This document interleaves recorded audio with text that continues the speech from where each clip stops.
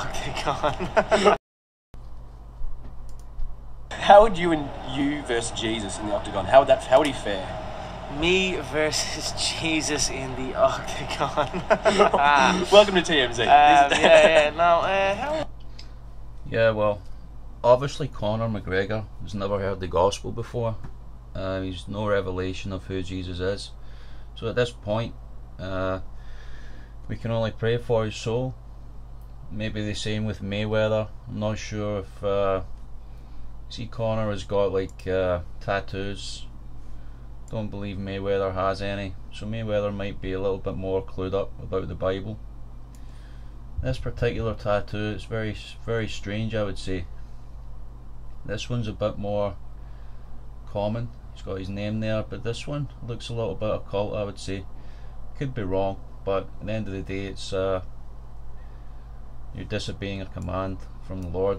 Obviously, he doesn't know God. He's like a godless person. Unfortunately, you know, the Jesuits are controlling Ireland. You know, they're sort of no real clue who Jesus Christ is. Unfortunately for them, but we can only pray for Conor here. He's a very skilled fighter, a very good, adaptable martial artist. He might have a chance against Mayweather.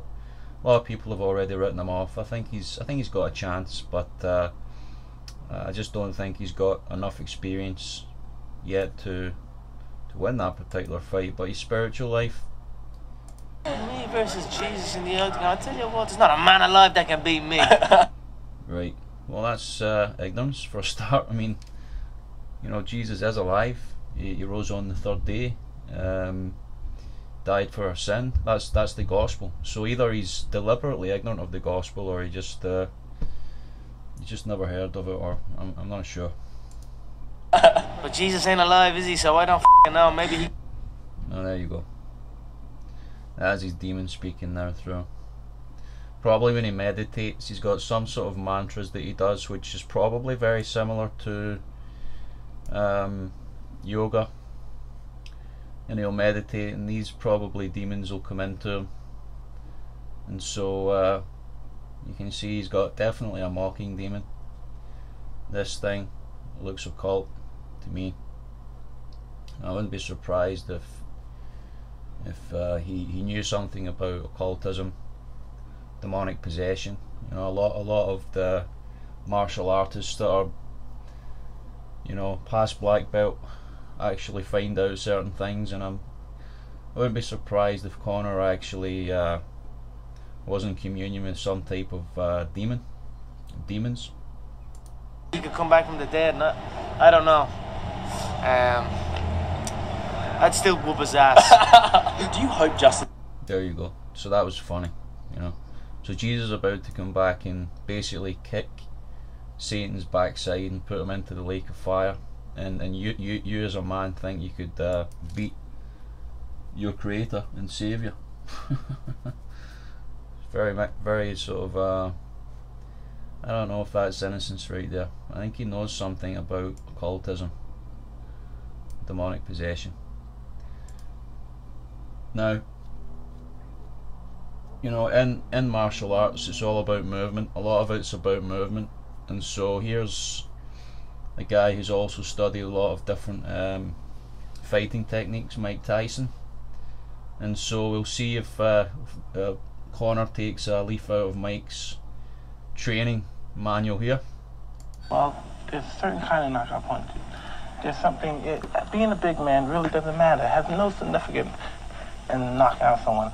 The main point is the quickness and what you throw the punches, and that leverage is what you have in the shoulder snap. Left hook, good night. Missed with that, not with that. That's like what Mike Tyson was known for, you know, the bobbing and weaving, and that's called the peekaboo style, and really devastating with it. You know, one of the greatest boxers of all time. You know, I think he could have faced any boxer with that style and gotten success on the night. Watch the side of Lorenzo Boyd's body. You think the body shots of Tyson, I mean, the body just about collapses in there. It's the tremendous leverage that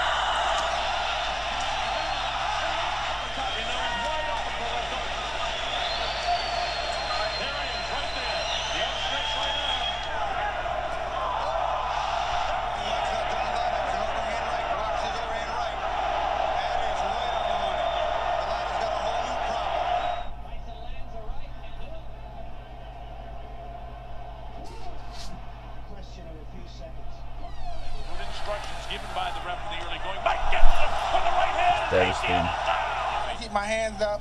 I'm moving. I'm trying to get to the side and look for the opening. I see it. Here it is. Boom. Straight.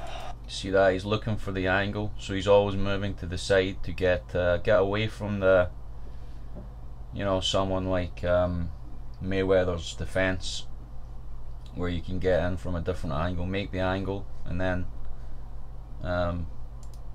and the object of really knocking out an individual is throwing a punch where he can't see. put it pivot, swing around right here. This is like classic. If you watch this is really classic. You know, he's got Tyson against the ropes here. All he does is just step to the side. So like the guy's got his he's literally got his eyes closed, and he thinks that Mike is still there. Mike has stepped just one step to the side, so the uppercut is missed, and just see what happens. Bang. This is classic Mike Tyson. This is why he's just world class. He's just one of the best of all time. You know, his movement is terrific. You know, he's like a ghost in there. You know, people, 1 minute he's here, next split second he's over there, and he's giving you a knockout punch.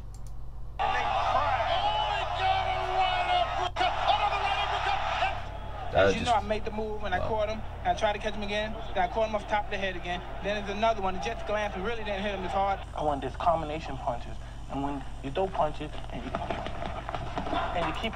I mean, Conor's good at the combination punches, but it's really all about movement. That's what it's going to be about. And Mayweather's got the best defense probably on record of all time. So, is he the best fighter of all time? Not by any means.